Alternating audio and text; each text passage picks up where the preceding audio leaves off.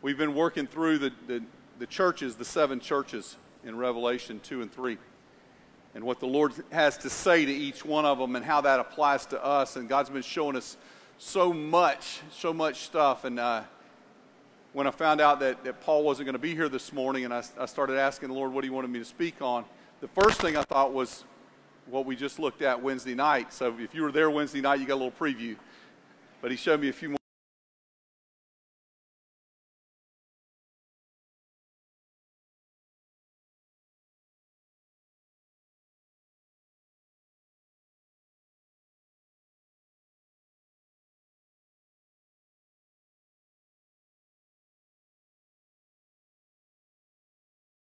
This morning, Lord. Speak to us this morning. In Revelation chapter 2, verse 18, first of all, I want you to understand that all 7 of these churches are real places. These are real churches with real pastors, with real people. They were all in Asia Minor, and some of you have maps in the back of your Bible, and you're able, in our group, I showed them where they could go back there and look, and they can find all 7 of these cities, and they're kind of almost triangular, circular type in motion, but more like a triangle. And as Jesus shares about each one of these cities, he goes from one to the next, to the next, to the next, to the next. And of all 7 of these, Thyatira, probably the smallest, but definitely not the least among them as far as things that were going on, both good and bad. In verse 18 it says, "To the angel of the church in Thyatira write the words of the Son of God, who has eyes like a flame of fire, and whose feet are like burnished bronze. I know your works, your love and faith and service and patient endurance, and that your latter works exceed the first.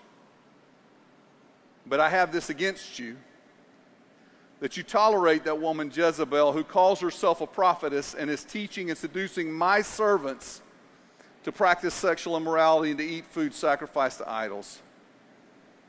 I gave her time to repent, but she refuses to repent of her sexual immorality. Behold, I will throw her onto a sickbed, and those who commit adultery with her I will throw into a great tribulation, unless they repent of her works, and I will strike her children dead. And all the churches will know that I am he who searches mind and heart, and I will give to each of you as your works deserve. But to the rest of you in Thyatira, who do not hold this teaching, who have not learned what some call the deep things of Satan, to you I say, I do not lay on you any other burden. Only hold fast what you have until I come. The one who conquers and who keeps my works until the end, to him I will give authority over the nations, and he will rule them with a rod of iron, as when earthen pots are broken in pieces, even as I myself have received authority from my Father. And I will give him the morning star. He who has an ear, let him hear what the Spirit says to the churches." Lord, speak to us this morning in your word, Father. You be lifted up today. Amen. First of all, as he writes to the angel of the church, we said several weeks ago when we looked at this, I just want to remind you that literally who he's speaking to is the overseer, the pastor of that church. He's speaking to the pastor, directly to the pastor of the church at Thyatira. Thyatira is, like I said, a little small city, one that was primarily known for production of a purple cloth. You might remember from the book of Acts that Lydia was from the city of Thyatira, and she was a seller of purple cloth, and that was one of their main exports. They had a whole lot of things going on, not the least of which was this church. But there were lots of other temples belonging to foreign gods, lots of other horrible things happening, horrible practices happening, and Jesus is going to address those. But first, he says the words of the Son of God. He declared himself the Son of God right here. He declares himself the Son of God. Back in Revelation chapter 1, he referred to himself as the Son of Man, but now he says, I want you to understand this is deity that's speaking to you. This is God that's speaking to you. The Son of God that's speaking to you. He declared his own deity and the authority with which he was speaking.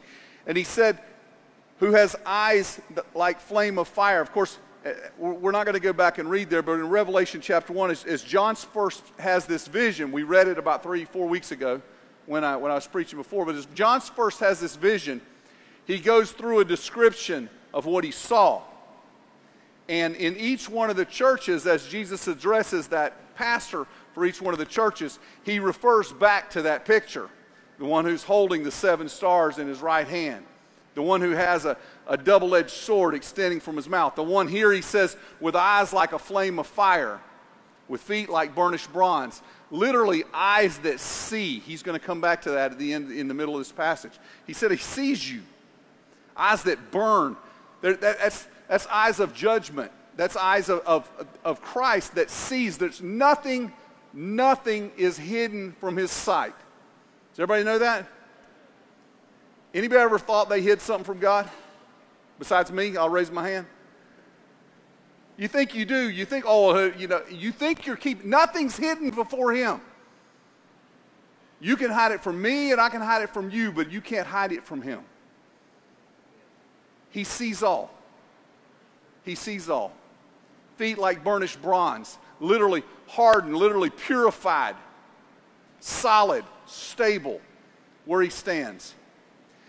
He first gives to the church an attaboy. And he praises them for some great things. He says, I know your works. I know your works. I see you, church at Thyatira. I see the good things that you're doing. I see your love. Your love. And remember back to the church at Ephesus when we were looking at several weeks back, that was the thing that he told them was they had left their first love. But he said, I see your love. In other words, you love God the Father with all your heart, soul, mind, and strength. You love your neighbor as yourself. I see your love. You're known for that. I want to give you a commendation for that. He also said, I see your faith. I see your faith. Listen, I pray that God sees our faith here. He wants to see your faith. I pray that one day, we go through things like this and I think, Lord, give us a building. And it's coming. It's in the works. We're waiting on more bids right now. And for whatever reason, it's slowed down. I don't understand why, but I know this. He's more interested in the faith of mortal life than where we meet. He's more interested in whether or not we're growing in our faith, in our knowledge of him, in our trust of him, than where we meet. He's more interested in that than whether or not we have air conditioning. He is. He is. Thank you for staying with me this morning. I know it's warm, but thank you for staying. I really appreciate that. So he commends them. I know your works. I know your love. I know your faith. Then he says, I know your service. I know how hard you work. I know the things that you're doing for me, the good things, and I know your patient endurance. And then he says something really important. I know that you've gotten better at this every week. In other words, he says, I know that where you're at now, it's further along than where you were. You keep growing in that. It was a tremendous commendation for this church, one that we would want to hear. But then he speaks something directly to them, and it's a disturbing fact. He says, but I have this against you. And anytime we hear that as we study these churches, I have this against you, it's just a reminder of the fact that God sees us. Listen, he sees this church. He sees this pastor and all of our pastors. He sees this church. He cares about what's happening at More to Life with all of us. He also cares about you as an individual. He's going to speak all of that in this little passage. He's going to address the pastor. He's going to address the church. But then he's going to address individuals that have remained faithful and those that have strayed. So as the Lord looks at us, he sees us collectively, but he also sees us individually. Do you know that? And we have to answer for where we're at collectively, but also individually. So as a church, as a body of Christ, he's speaking here to Thyatira, and he says, first to the pastor, he says, you've tolerated, you've put up with, you've allowed that woman, Jezebel. Now he uses the term Jezebel. That doesn't mean her name was Jezebel. It was literally like a reference back to Jezebel of the Old Testament. The Jezebel in dealing with Elijah. You remember that Jezebel. In the same way you might say, you might reference Judas, and everybody knows what Judas was represented. So if somebody referenced Hitler, they would know what Hitler represented. They would know what Judas represented. Well, they knew what Jezebel represented. And he says, you've tolerated this woman, Jezebel. Now, something interesting, when you go back and look at it in the Greek that you really can't tell just from reading here, but in the Greek, it says, it reads closer to, instead of this woman, it reads your woman. Your woman. As if to say, there's a possibility this could have been the pastor's wife. Could have been. It could have been. Literally someone that was close to him that he had allowed to speak in this manner. Now, he says she calls herself a prophetess. I want you to understand something. We recognize that the gifts, all the gifts of the Spirit here. We believe fully in them. We believe in their operation. But we believe that there's an order to them. If someone that we know very well has a word for the church, and we know where they stand with the Lord, and we know that they're walking, then we allow them to bring that word. If someone stood up and raised their hand and said, I have a word for the church, and I don't know them, or we don't know them, we would immediately, one of our pastors would go over and say, can you share that with me because we don't know you? You know, so we don't just give a platform to anyone, but are there people with a gift of prophecy? Absolutely there are. And if they've heard from the Lord, do we want to hear that? Absolutely we do. Absolutely. But this woman calls herself a prophetess, and she had a word, but her word was pulling the church astray. But her word was allowed to be heard. And the pastor allowed it. And some of the people were following it. And her word took them to a place where they were practicing sexual immorality, where they were going back and referencing food that had been offered to idols. The big thing, we could use the word compromise. They had compromised their beliefs because of what she had brought, those ideas, and it was as if to say, it could have been even been couched, because when he uses that term prophetess, it could have been couched as in a word of prophecy. I've got a word from the Lord for you. And then she gives this word, but that word's not from God at all. Instead, it's from the enemy of our soul. And it led them down a path that took them to a dark place. And there were people that were following her. Does Jesus have a problem with that? Yes, he does. Yes, he does. Was that pastor responsible for that? Yes, he was. He couldn't get around it. But the responsibility didn't solely lie with the pastor. It also lay with the people that heard and followed. If there's one thing we've tried to teach you as we speak from, we don't really have a pulpit, but from this platform at More to Life, we want you to read God's Word for yourself. We want you to understand God's Word. We want you to ask questions if you think that what we're preaching is not God's Word. We give you open opportunity. You can come knock on our door at any time. You're more than welcome to question, ask questions, because you need to measure everything back against Scripture to make sure that what you're hearing is truth. Amen? You agree with me? So that if someone was bringing a word that they said was from the Lord, like this Jezebel, you might go, hey, whoa, whoa, whoa, that doesn't sound right. Wait a minute. Something's not right with that. And you might bring a question to that. There was responsibility that lay with those people also. Let's say it was the pastor's wife. Don't blindly follow her. Let's say it came from the pastor. Don't blindly follow him either. Follow Jesus. Amen? We want you to follow Jesus. We want you to worship Jesus. We want you to read his word, learn his word, know his word, study his word. Study his word. We want you to not accept any compromise in your life for anything. Now I want you to look at this. Jesus speaking of her, he says, she calls herself a prophetess. She's teaching and seducing what does he say? My servants. She's come after my people. These are my people. These aren't lost people. These are my people. These are my servants. But they've been led astray. And some of them have followed. Some of them are headed in that direction. And while he's going to hold her responsible, he's also going to hold them responsible. You're not going to be able to say, well, you know what? Pastor Cary said that and he was wrong, Lord, so I'm covered. No. There is no getting out of responsibility to answer to Christ. We have that responsibility. I'm so thankful for his grace. We're a church that believes in his grace. But we're also a church that believes in pursuing him in purity, following after him in holiness, chasing after him and allowing him to cleanse us constantly, living a repentant life constantly.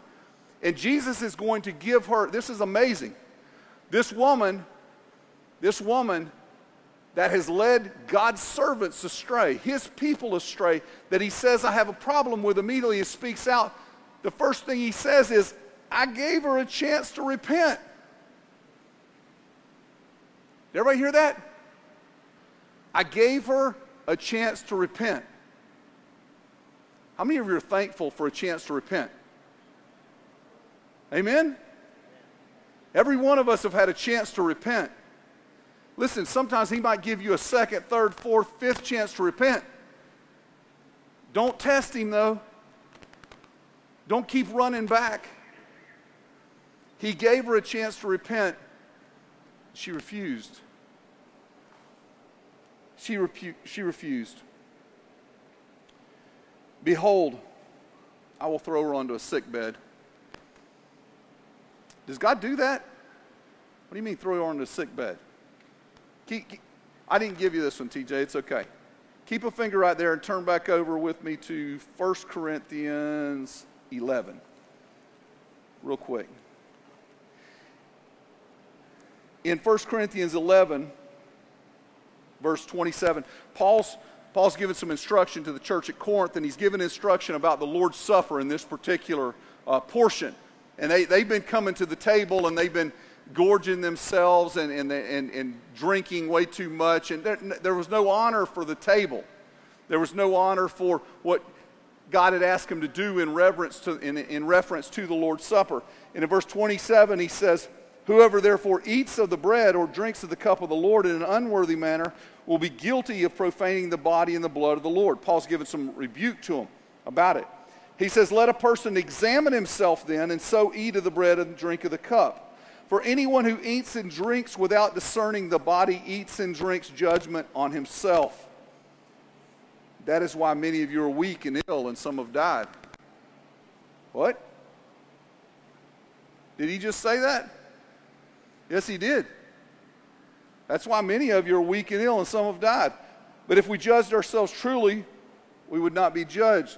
But when we're judged by the Lord, we're disciplined so that we may not be condemned along with the world. Listen, God's not above bringing his people back under his discipline. And sin will bring about sickness in our life. It can. That doesn't mean because if you had a cold, it was because you had sin in your life yesterday. But the result of sin, it eats away at the body. And there's times when a prolonged illness or a prolonged sickness it's directly because of something that we've been struggling with sin-wise. Particularly unforgiveness is one of those sins that everybody seems to make a treaty with, and they think it's okay to hang on to unforgiveness in their life, and they don't realize that it's eating away at the inside of them. It's tearing at their soul. It literally is. It literally is. And a physical illness can come from that just because of the spiritual side of things that they're dealing with. James chapter 5 talks about it. As he refers to the prayer offered up in faith. And the fact that he says, confess your sins one to another, that there might be healing take place. So when Jesus himself says in Revelation 2 that I'm going to lay her onto a sick bed, and that those who commit adultery with her I will throw into great tribulation. Listen, he's not just talking about a physical adultery, he's talking about a spiritual adultery. A spiritual adultery.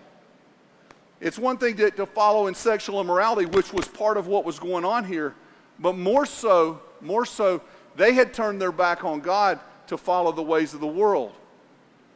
They had reached the point where they had made a treaty with things and they were okay. Listen, the Lord showed me some extra things this morning to this, and part of it was I've been reading in the Old Testament during just my reading in the morning, and I've been working through 1 Kings right now. I'm in 1 Kings, and as I looked at it, you see this cycle as you read back through 1 Kings and 2 Kings and go into Chronicles, and they repeat it and talk a little bit more about the kings. And, you know, there's the division of the kingdom. After David dies, and then Solomon becomes king, and then after Solomon dies, with his kids, things get split up, and all of a sudden the kingdom's split in two, and there's Israel, and there's Judah, and there's a king over each one. And you see this pattern repeat itself again and again. You see a king that serves the Lord, and then you see a king that doesn't serve the Lord. And sometimes they'll go 3 or 4 kings in a row without serving the Lord. And then one will come back to the Lord and they'll repent and they'll go through this cycle. And it happened again and again. And one of the things that jumped out at me, and I'm not going to go back there and read them, but back in 1 Kings chapter 15, I think it was, he talks about King Asa initially. And King Asa, as he came into power over Judah, one of the things that King Asa did was he did some great stuff. It said he followed hard after the Lord. He tore down some of the altars. He got rid of his own mom. He took her out as far as from any power, because she had built a idol unto Asherah, and then he tore that thing down because his mom wasn't following the Lord. So he did some great things, but then it says one little blurb. It said he left the high places. He left the high places. What are the high places? The high places were places where they went to worship foreign gods. And with some of those kings, you see them tear down the high places, and with others you see them, but they left the high places alone. In other words, I didn't burn all the ships, I kept one. I got rid of a bunch of the stuff, but I've still got this part. So after King Asa comes Jehoshaphat, his son, and you know what he did? He left the high places alone again. He followed after the Lord. He did what was right in the eyes of the Lord, but he left the high places. So after that came Jehoram, the next generation. You know what he did? He didn't follow after the Lord at all. He rebuilt all those bad spots. Listen, if you think that your sin does not affect your children and your grandchildren, you're wrong. If you think that your sin is yours alone and it has no effect to the next generation or the generation after that, you're wrong. Generational sin is real. But so are generational blessings. Praise God. So is His grace that's extended to us and washes us clean. Praise God. But I have to take responsibility for my stuff and deal with all of it. What happens, the thing that the Lord showed me this morning as I just looked back over those passages, praying about what He wanted me to say today, the thing that He showed me this morning is, as a church, and I'm not just talking about Immortal Life, I'm talking about a church in America, the church of Christ across America specifically, which isn't the only church, by the way. The church of God is worldwide, amen? But here in America, one of the things we've done is we've left the high places. Both as a church and as individuals, we've left the high places. We may have gotten rid of some of this big stuff. I may have cleaned up this part of my life. But if you open up this cabinet, you'll see some of the old stuff still. Maybe I got rid of all of this and I don't have those channels anymore, but you know, on my computer occasionally this little thing pops up. Maybe I'm not dealing with that things anymore. Maybe I'm past that. But occasionally I watch this show. And listen, I'm not talking about legalism. I'm not. I'm talking about the Lord dealing with you in such a way that you get rid of anything remotely questionable in your life that's going to keep you from Him. Because, folks, we don't have long. We don't have long.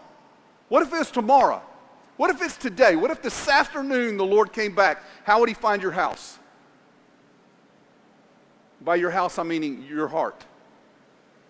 What condition would he find it in? What's in your home that you've told your children is okay? I'm just asking. That's what he told me to ask this morning. And listen, I've had to go through my house because there's things that we had okayed by our actions before, and we've had to go through and say, Lord, please forgive us. Tear them down. Tear them down. What you do in moderation, your children will do in excess. What you tolerate in your home, they'll blow wide open. What you allow, what you've made a treaty with and said it's okay, by the time your kids or your grandkids get there, there won't even be a hint of what God wants in their life.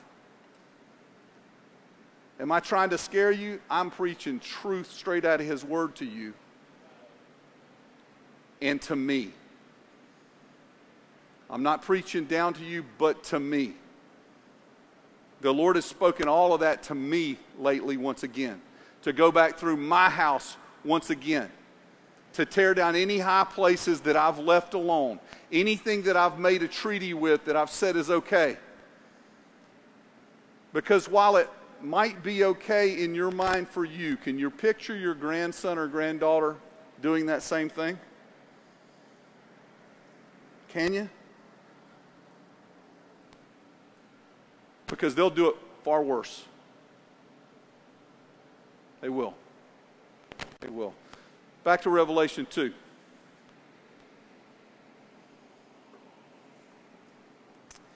He says, unless they repent of her works, that's us. Unless those who have fallen, those who have made a treaty with sin, those who still have high places in their life, things that the Lord told them to get rid of and they only got rid of part of it. Before I go back there, I feel like I'm supposed to say this. We don't talk a lot about soul ties here, but from the pulpit. But we believe in what a soul tie is a connection at the soul that two people may have. They've had an interaction in a sinful way. Sometimes it could be a soul tie in a good way, but it's a connection of the soul, mind, will, and emotions connected with another person. And sometimes people have had from their past soul ties with other individuals. And they may have broken those. They may not see those individuals anymore. Praise God for that. But in your house, you still have reminders. You have stuff they've given you. Stuff they bought you. Things, well, I just keep that. It really doesn't mean anything. Yes, it does. Yes, it does. Get rid of it. Get rid of it. I don't know why I'm supposed to say that, but the Lord, that's for somebody today. Get rid of it.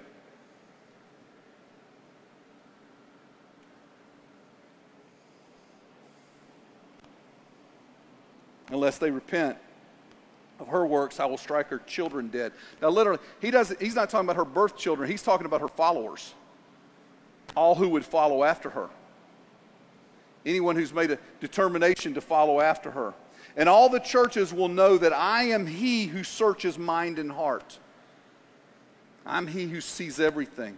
I'm he who searches not only the mind, but the feelings and the emotions of the heart. I see all of it. And I will give to each of you as your works deserve. Now, you might read that last little statement and think, man, that sounds good. Give to us as our works deserve. Listen, I don't want God to give me what my works deserve. And neither do you. We want his grace. We want his mercy. But to those who are strictly relying on that, to those who will not repent, they'll get as their works deserve. And that won't be a good thing. It will not be a good thing. I'm bringing it to a close. We're almost done.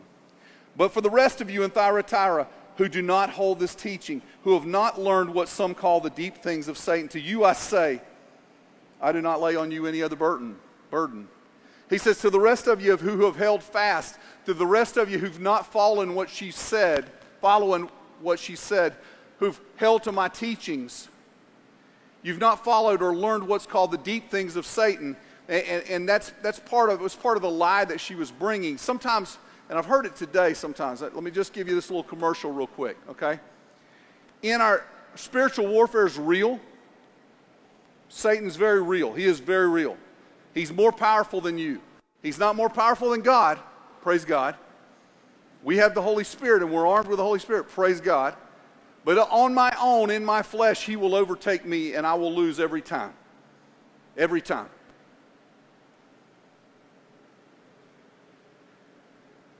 Some would tell you that in the fighting the battle against Satan, you got to learn all about your enemy.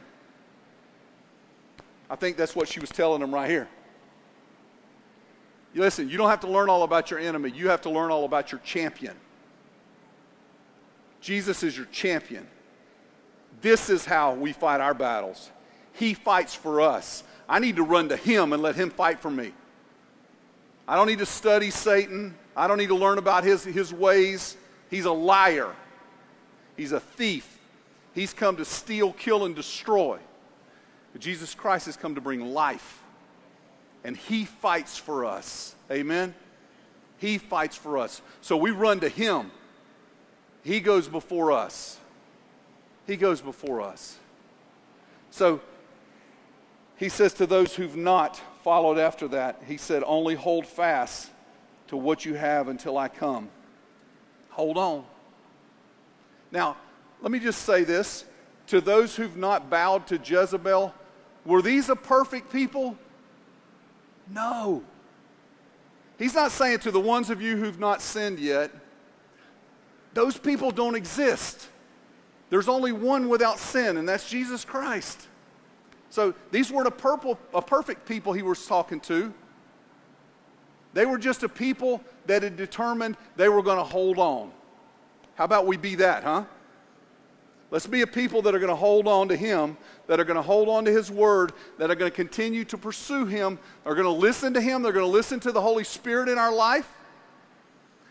We're going to study it enough so that we know the fake when it comes at us, so that we don't fall into those ways.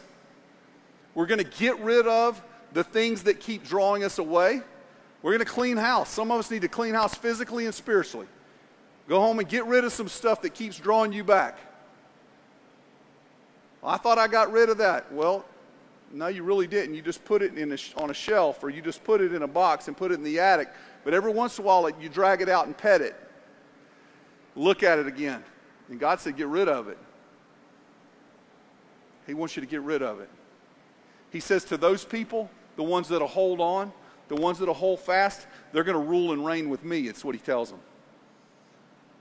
They're going to rule and reign alongside of me. Praise God. Do you know that's what awaits us as believers? That we're going to rule with him? Not on some power trip. We'll just be glad to be there along his side. He's the king.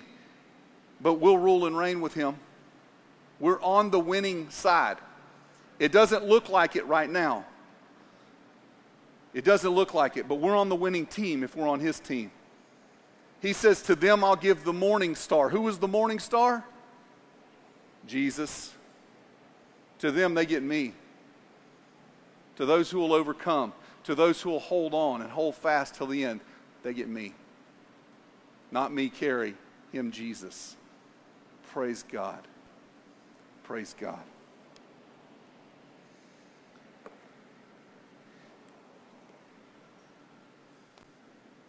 I didn't mean for that to sound hard if it sounded hard this morning, but it's what the Lord told me to share. And as I look back and think about the extra stuff that he gave me, that I knew I didn't get to everything on the church at Thyatira, but I knew he wanted me to talk about those high places. And I also know that he wanted me to address getting rid of stuff that you're still holding on to. And I don't know what that is for you. I don't know what that looks like. But listen to me. Hear me carefully. If you ask him, he will show you in bright color. You'll know it immediately.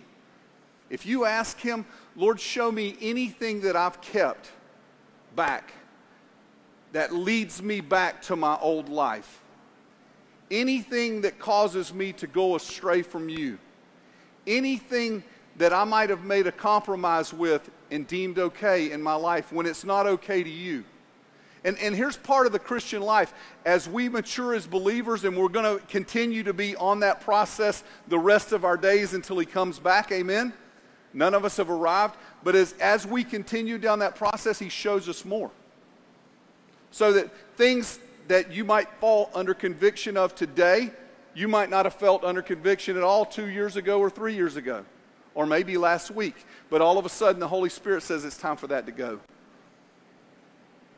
I love you, and it's time that for that to go, for you to give that to me. But Lord, what about him? He's got one. I don't care about him. Not that I don't care about him. I'm not talking about him. I'm talking about you. I'm talking about you.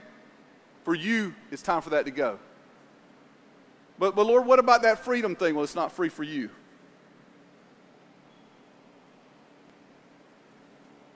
Well, I don't know about that. Well, listen. Argue with the Holy Spirit. Talk with the Lord. He wins that argument every time if you listen to him. I'm not, the pastor doesn't bring conviction. The Holy Spirit brings conviction. Amen? Amen. But I know this. I know this today. As a church, when God looks at More to Life Ministries, he's going to have some good things to say. But I guarantee you we're going to hear, but I have this against you. What will follow after that? I don't know. It could be a number of things. But as a church, we want to be diligent in making sure that we're in pursuit of him, listening to him. He gave her opportunity to repent. He gave them opportunity to repent. That's his mercy. He's extending mercy to us this morning with opportunity to repent. I'm going to ask you to stand with me if you would.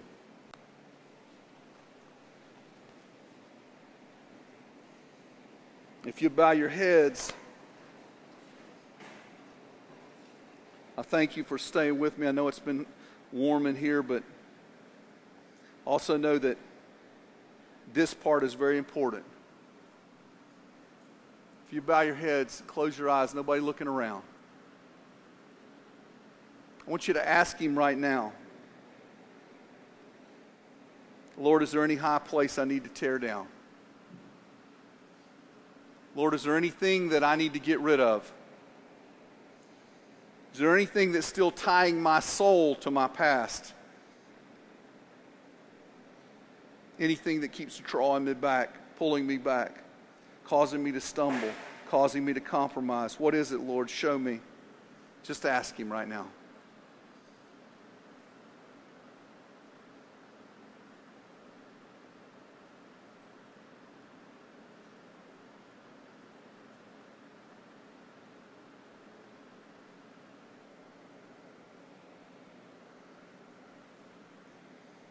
Nobody looking around, heads bowed still. If you got something that you need to give him, and for some of us it may just be in our mind. It may just be a battle that we fought, things that we keep hanging on to, an old lie that we keep believing. If you got something you need to give him and you want to give him, I just want you to lift your hand to him right now. Just lift your hand to him. Say, Lord, I want to give you this. I want to give you this. Take it from me today. Tear down the high places in my home, Lord. Tear down the high places in my heart.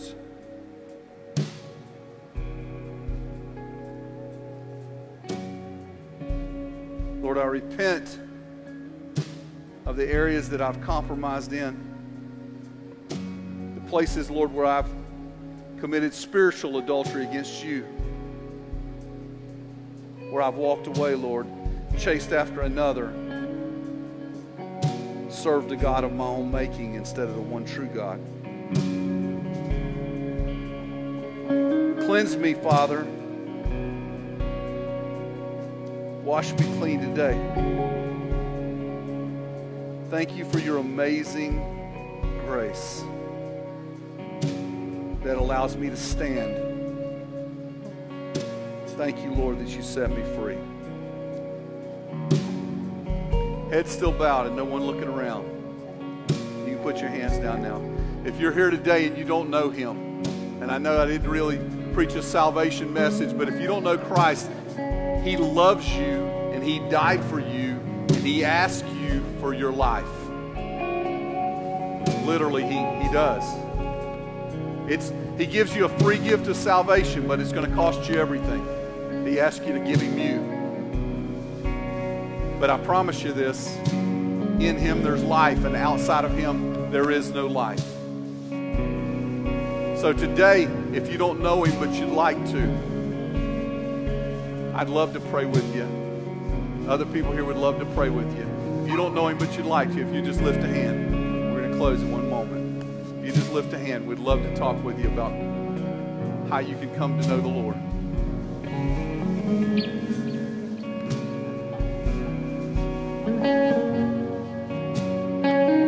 Thank you, Father. Thank you for today. Thank you for your, Lord, your faithfulness. We bless your name, Lord. Amen. Don't put everything away yet. If you would, if you take those baskets and pass them to the outside, someone will pick them up. Samantha's going to lead us in one verse here of this song, and then we'll close together.